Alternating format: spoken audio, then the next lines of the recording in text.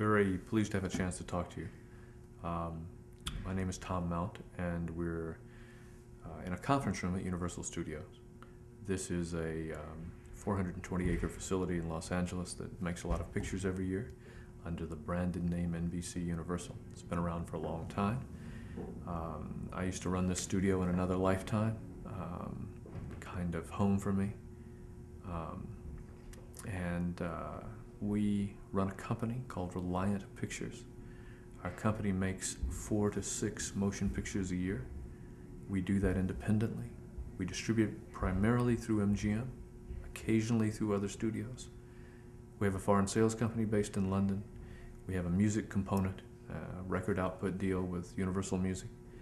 We have a music publishing arrangement with Cherry Lane, and we are committed to the idea of exploiting pictures in ways that include music much more broadly than many of our fellow producers. You know, John, I got into this business at Universal essentially having no idea what I was doing, I guess like everybody, and the second picture I worked on at Universal was called Car Wash.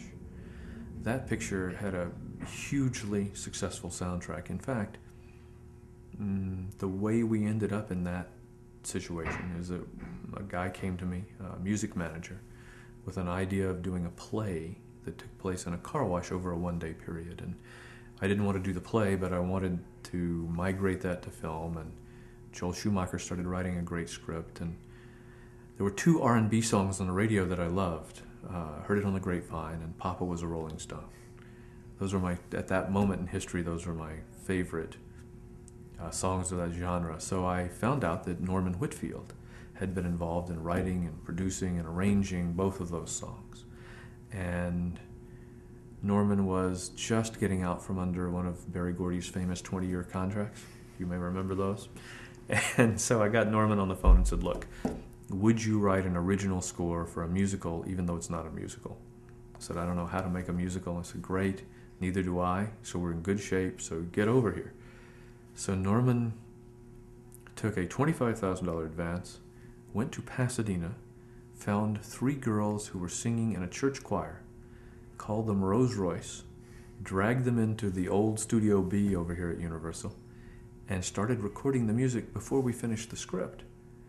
What he was working from was a script outline that told him what the scenes were and essentially what the main characters would do to each other. Before we shot the movie, we had the music finished. So I didn't know any better. I just didn't. And so now everybody goes, well, that's backwards, but we didn't know. So we took the tracks we had and we took them to the set. And every time we'd shoot a scene, before we did a take, we'd shoot the scene with the music playing loud so that everybody could hear it. Actors could get in the groove, people would understand. Then we shut the music off and do the take. Worked out all right. The picture cost us $1.8 million to make. The picture did about $20 million domestic, which in those days was a huge profit margin for the company. The soundtrack did $22 million on its own. It was a double platinum album. I was floored. I had no idea. I was floored. After that experience, how can you not take music seriously relative to film? And so, while every film we make certainly doesn't have a lot of depth in music, most of them do. And over the years, we've had really good experiences with the relationship between the power of a released and promoted film, the power of radio, the power of record or CD marketing, and the ultimate relationship that all of this has to pop culture. So that if you're around when we made Smokey and the Bandit, then in that country and western groove, you could have a kind of CB song, Jerry Reed kind of thing going on, and you'd be in a truck stop, or you'd be at the Varsity Drive-In in Atlanta, or some appropriate redneck hangout, and you'd hear all of the language and slogans and music from your movie 2 weeks before it opened, in the air. By the way, the best leading indicator, Car Wash, before that movie opened, we had a preview at the National Theater on Times Square in New York. I went to New York. I picked up the producer and the director at the plaza. I was waiting for them to come down. I'm sitting in a limo, and a hooker comes over and knocks on the window. "Hey, how you doing?" I said, "How are you doing?" She said, "I'm fine. I'm going to hang out here for the rest of the summer, and I'm going to go to Florida." And I said, "Great." She said, "What are you guys doing?" I said, "Well, I'm waiting for these guys. We're going to go to see this picture called Car Wash. We're going to preview it over here on Times Square." And she said, Car Wash, Car Wash." I said, "Hey, honey, that's that song I heard on the radio. That thing is bitchin'." I rolled the window up and I thought, you know what? We're done. I mean, if the hooker on the corner in New York already knows that the song is cool, then the kind of street cred necessary to make something pop in the culture was well on the way. So the rules for me are always work with people that are smarter than you are. It's easy for me to do. Find people who have true creative depth, put them together, and push the edge a little bit. It's very simple. No, it wasn't. It might have happened. There had been films that by accident had huge songs that transmuted to radio. High Noon had Don't Forsake Me, Oh My Darling. It had been a big breakout song. Thunder Road had a song that broke out in the country charts. But nobody had done that before the movie came out. By the time Car Wash was released, I had 3 singles in rotation, 2 in the top 10. As time went on, of course, that world became more sophisticated. Program directors took over from disc jockeys. As you know, in that 70s, you could still go to a DJ. You could find someone who had a profile in their area, but the consolidation of the radio stations meant that the program director was now the dude, not the DJ, and it meant that stations, of course, were part of networks, and many of these local stations, of course, had no local identity at all. They were just program pieces, and so it became harder and harder to work your way in.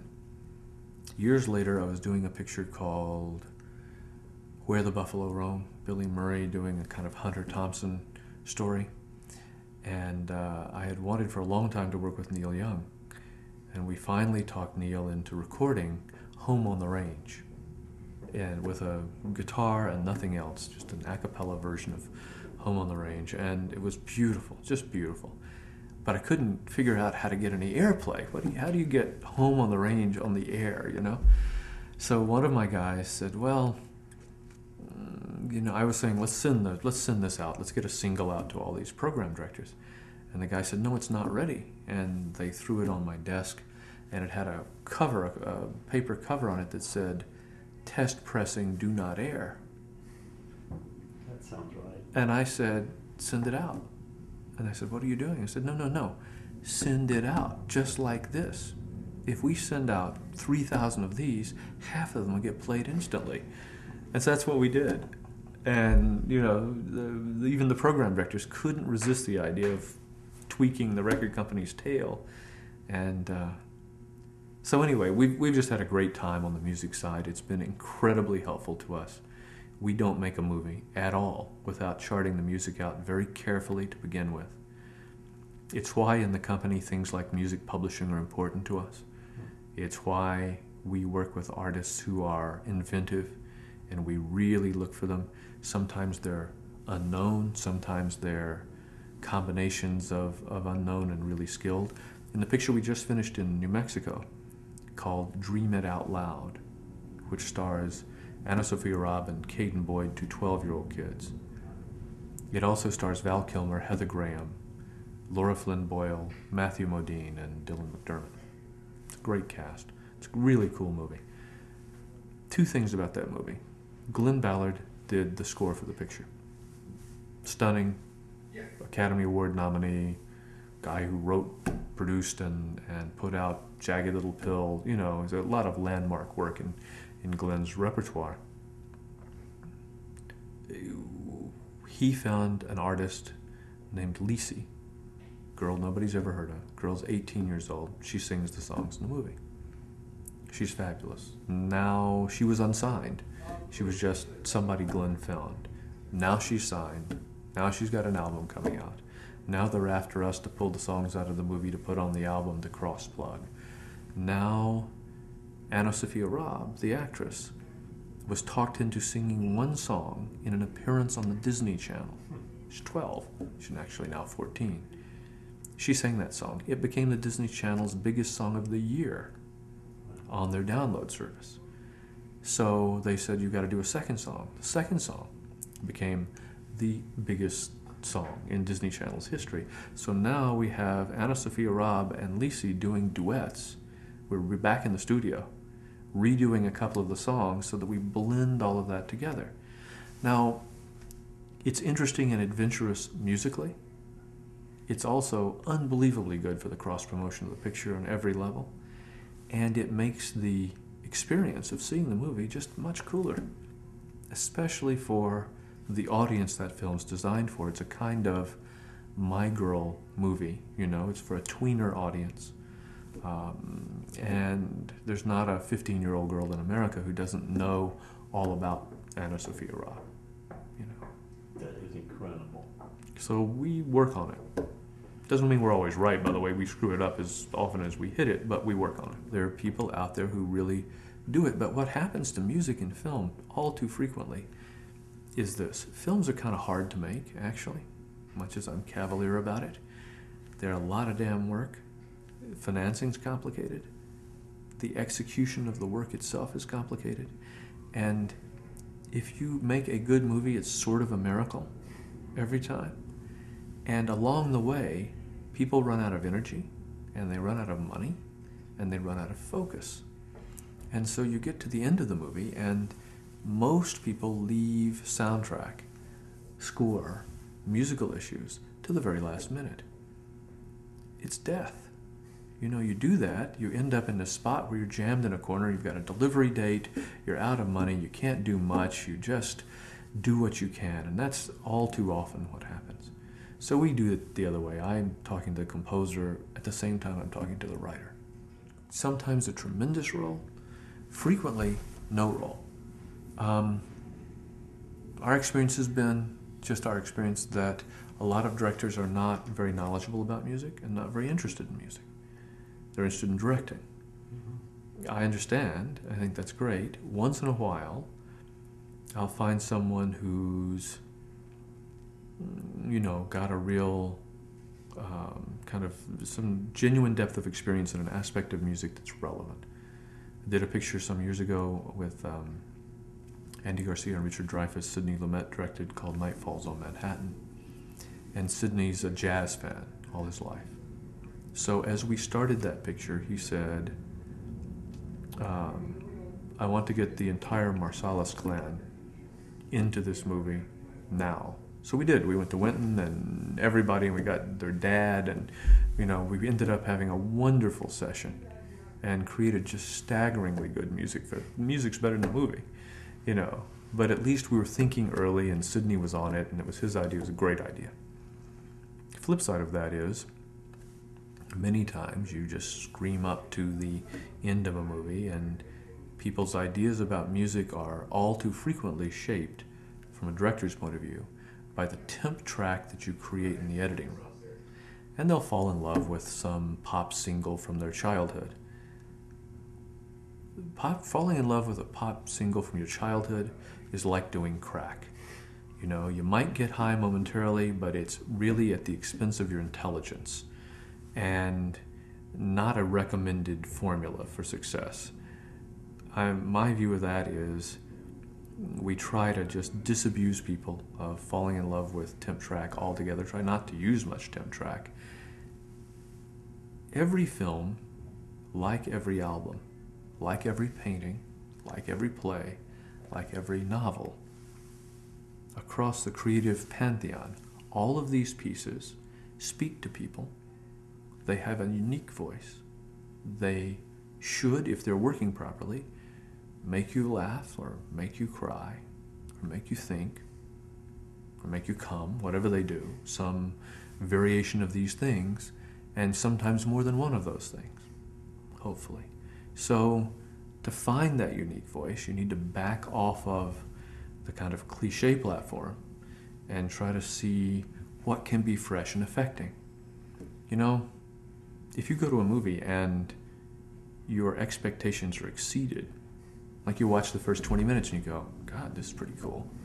And an hour in, you haven't gotten up to think about popcorn or a restaurant, and you get to the parking lot and you're going, God, that was cool. I loved it when he did this and when she said that and blah, blah. And then, then everybody wins. To get to that moment, music, film, visuals, hundreds of artists have to make contributions that are singular and remarkable and synchronized. That's why I do this, because it's not easy, and because you have the challenge of trying to organize all of that talent and make it kind of head in the same direction. It's really fun. Well, it depends on what we're doing and who we're working with. Obviously, when we are soliciting a single from Neil Young, Neil's going to control his single. I'm not going to end up with a piece of Neil's publishing, and there's no argument there, and that's fine. When the artists are younger or just starting out, then we frequently own a piece of their publishing. We never take 100% of publishing, just won't do it. Even if the artist offers it, we won't do it. It's not fair. At the end of the day, if you make a movie and there's good news, and there's a substantial waterfall of profit, I never want anybody feeling like they didn't get their share of this because they were weak or young or inexperienced. Just bad karma. So our hope is, of course, that every film's a hit. The truth is that most films aren't.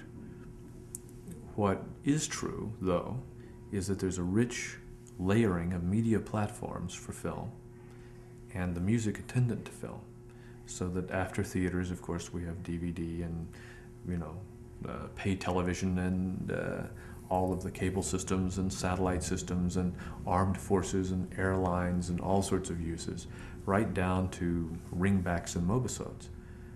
I was getting off a plane somewhere the other day in an airport, and I heard someone turn their cell phone on, and I heard John Belushi from Animal House as the ringtone saying, 7 years of college down the drain. And I thought, that's one of the great pleasures of this business, is that things you've worked on in the past, things you've created in the past, get renewed and have a remarkable life. In terms of the specifics with the musicians, we've made a deal on a picture recently with Burt Bacharach. Burt's doing remarkable new music. I just heard 6 months ago, I think, when did we see each other last, John? It was in the spring. In the spring. At just about the time I saw you last. Burt had just finished an album with Dr. Dre. Did I tell you that? No. So good. And Burt and Dr. Dre, hello. I mean, it's just great. Really? It's inventive. It's interesting. Dre sent Burt drum tracks to start this process. Burt listened to him and loved one. He sent, now they're batting back and forth. They're working, and pretty soon it's on Sony UK. It's out on Sony UK. That's impressive. It's very cool. But, we're delighted that Burt wants to do a soundtrack with us, and we're thrilled. Burt keeps everything. He should. He's Burt Bacharach, for God's sake. And we're honored to be hanging around with the guy. The flip side of that is many young artists, rock band, singer, songwriter, etc., can build a career on the exposure they get in motion pictures and television from a single song. I mean, you and I both know people like, the famous story of John Sebastian, who for many, many years, based on a single television intro song, could relax for the rest of his life. And by the way, John had two of them. He had, I believe, Happy Days and Welcome Back, Kotter, if I'm not mistaken. I think so. Yeah, and I think that'll take care of it, So, from our point of view, from my personal point of view, the rules are, I can't possibly keep up with music. I don't, first of all, I'm old. Secondly, I work like a dog. I'm a guy in a suit in an office talking to bankers and moving money around and doing all the things I have to do. Once a week, I go to Amoeba Music here, once a week. I wander around the racks. I talk to the sales kids. What's cool? What's happening? What's not? That's my main source of indicia. I have a son who goes to college somewhere. That kid calls me periodically, "Gee, Dad, this is cool and this is not." That's a great source of indicia. Whenever I travel, and I travel a lot, I turn on local television, find the local version of MTV, and try to listen to what they're doing and see what it is and what does it mean and what do you hear on the street, what's in the cafe. And recently, I've been particularly impressed with the scene in England, which has just blown up. Amazing stuff going on. Really wonderful bands. Great opportunities to break out new music, and a culture that still embraces singles and musical performance in a way that American culture is kind of dumbed down. It's dumbed down, by the way, not because there are not lots of kids with good taste out there. There are lots of them. But their access to music is confined almost entirely to individual digital access. So they're on the net somewhere and they found a little song and they're swapping it around, and that's that. The sort of above ground systems of distribution and sales of music have become dominated so heavily by conglomerates whose interest is, let's say, their interest is not exactly in freshness, and their interest is in heavily involved, and understandably, but regrettably, heavily involved in exploiting those things that they think are the most predictable mainstream profit centers. The problem with that is nothing new happens. And after a little while, it becomes very repetitive and very boring. And, you can build a big mid-range pop act, but that mid-range pop act, unless it has real creative invention somehow, either in the person or the people around the person, will die.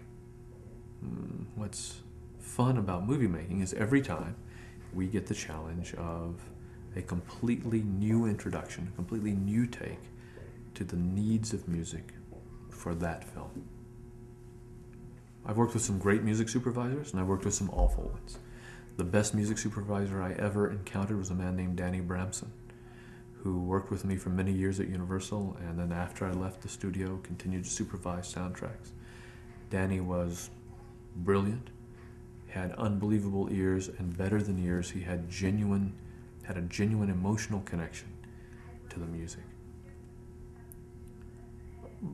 Danny then got scooped up by Warner's and became head of film music for Warner's and went a corporate route, which you can't fault him for, but it deprives me of access to that kind of enthusiasm. I guess I look at music supervisors kind of like I look at casting directors. When we make a picture, usually I pick the first 2 or 3 actors. I call their agents, I call them if I know them, I send them scripts, I make the deals. So we're going to make a movie I made a movie years ago called Bull Durham, and before I got the casting director to work, I had Kevin Costner and I had Susan Sarandon. On the other hand, a brilliant casting director named Bonnie Timmerman found Tim Robbins for me. I never heard of Tim Robbins at that time, So that's a huge contribution. Music supervisors are kind of like that. I'll say, this feels to me like Burt Bacharach. I'd really like to work with Burt. I call Burt up, I know the guy, we sit down, we talk about it, he reads the script, if he likes it, we work out a deal, we start to move forward. But that's not the end of the conversation. If there's a music supervisor involved with some taste, they might go, Burt Bacharach, Burt's never worked with X, and whoever X is, let's just say Rob Thomas, I don't know, just pick somebody, is a fan of Burt's, and we put those 2 dudes together, we might get some twist here where we need a kind of funkier direction in the music. And Burt would love it because he's a true musician, which means he's open to every kind of indicia. He's endlessly curious. He wants to know about it all. By the way, I'll tell you a scene I saw some time ago, but a scene that just knocked me out. I was going through a Virgin Megastore in LA. Muddy Waters was in the Virgin Megastore in a wheelchair. being pushed along by an assistant. Muddy Waters was stopping at every bin and saying, oh, that record, that song on that song's great, I want that one. And then he'd go 4 feet and go, oh no, that song, not that album, that's the earlier one, that one, that song on that album, I want that. And the guy left the store with huge tubs of CDs, maybe hundreds of CDs. But what I loved about it was the appetite for the music. The thing about music and film that you can't deny is that both of them operate in overlapping space in the human experience. They're both memorable, they're both emotional, they both stick with you over a lifetime, they both have great pop culture hooks, and they both have the potential of elevating the quality of your life. On the music side for film, I'd say do the following things. Look around your community, whatever your community is. There'll be other young people your age making film. Find them. Look at all of their work. Pick the one who's smart. Pick the one whose work is interesting or groovy, even if it's tiny, experimental film school stuff. You can tell. Take a look at it. Does it touch you? Is it smart? Does it get to you? Is it about something? Hook up with that person and say, let me do the music for your film. Whoever they are, they have no money.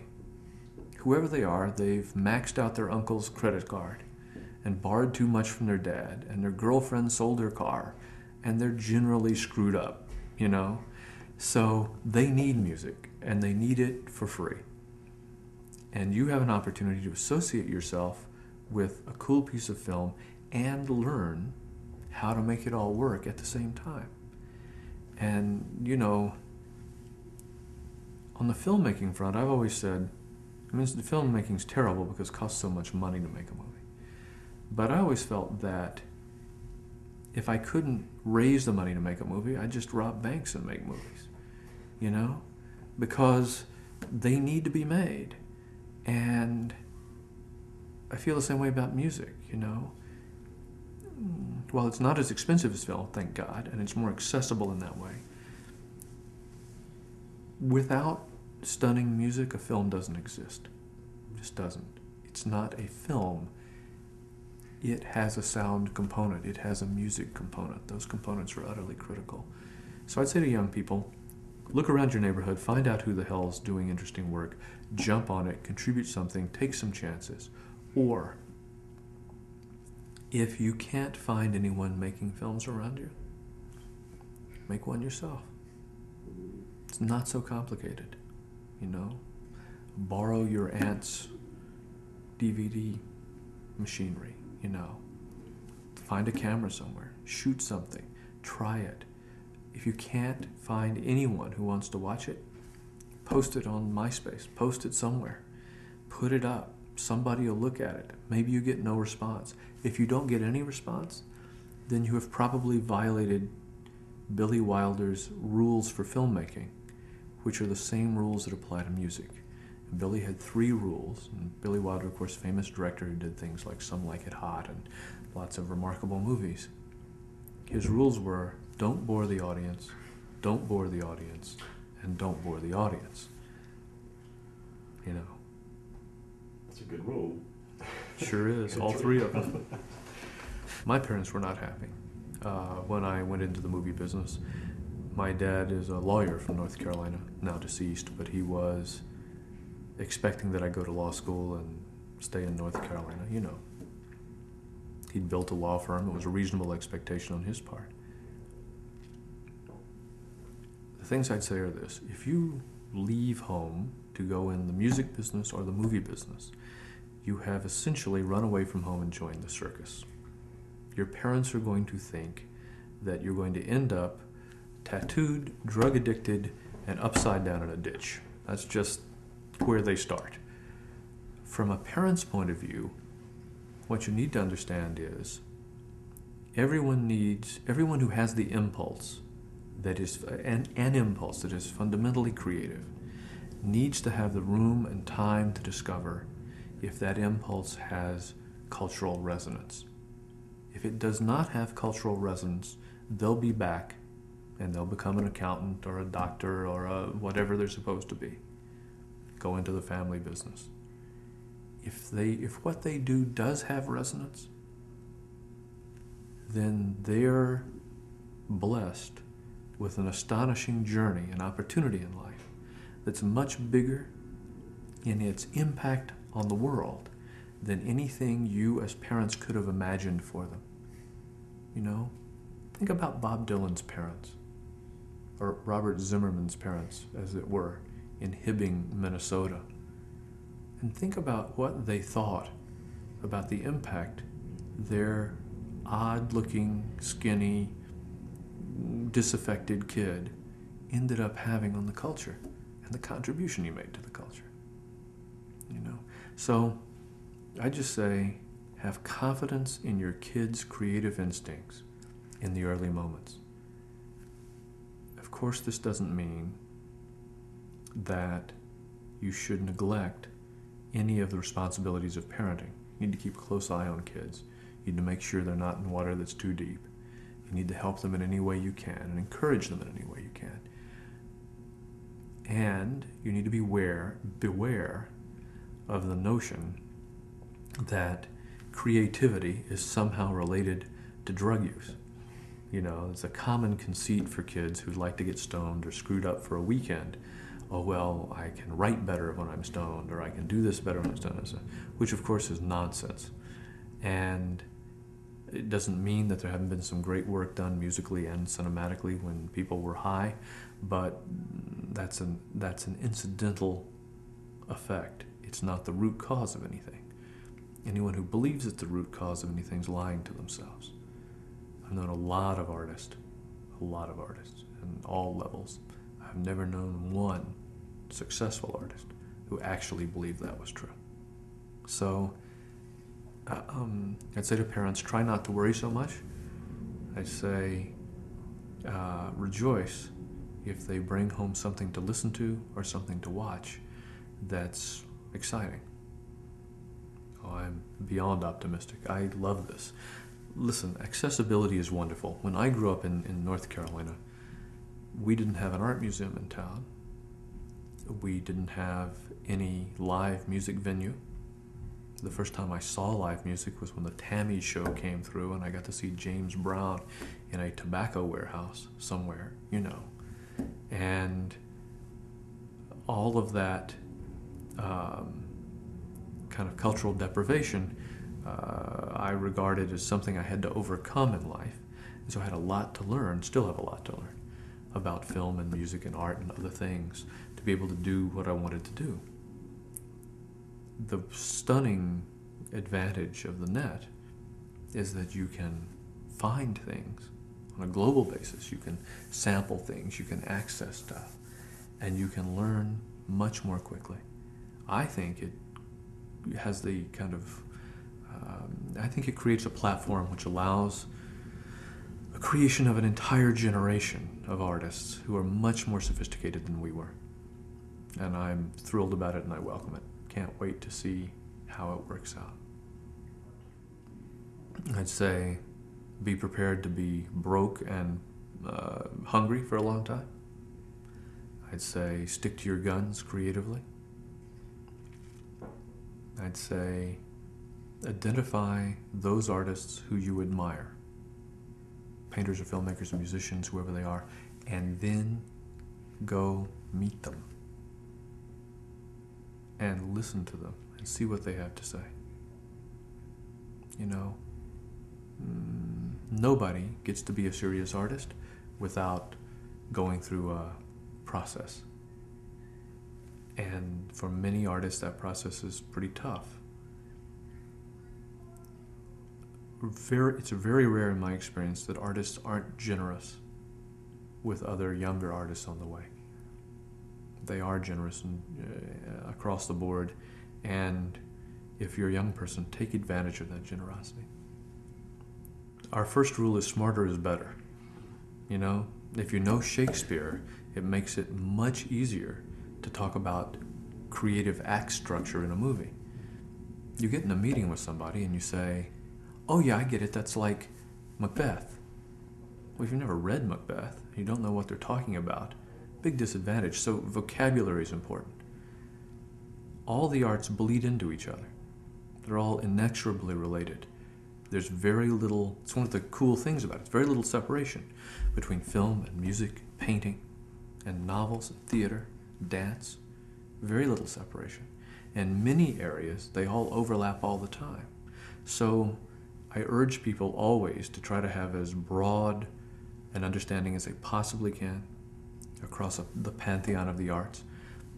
On top of that, it's a whole lot more fun if you understand a few things. I was just reading Crystal Zivan's book about Warren called I'll Sleep When I'm Dead. And it's a difficult, interesting book.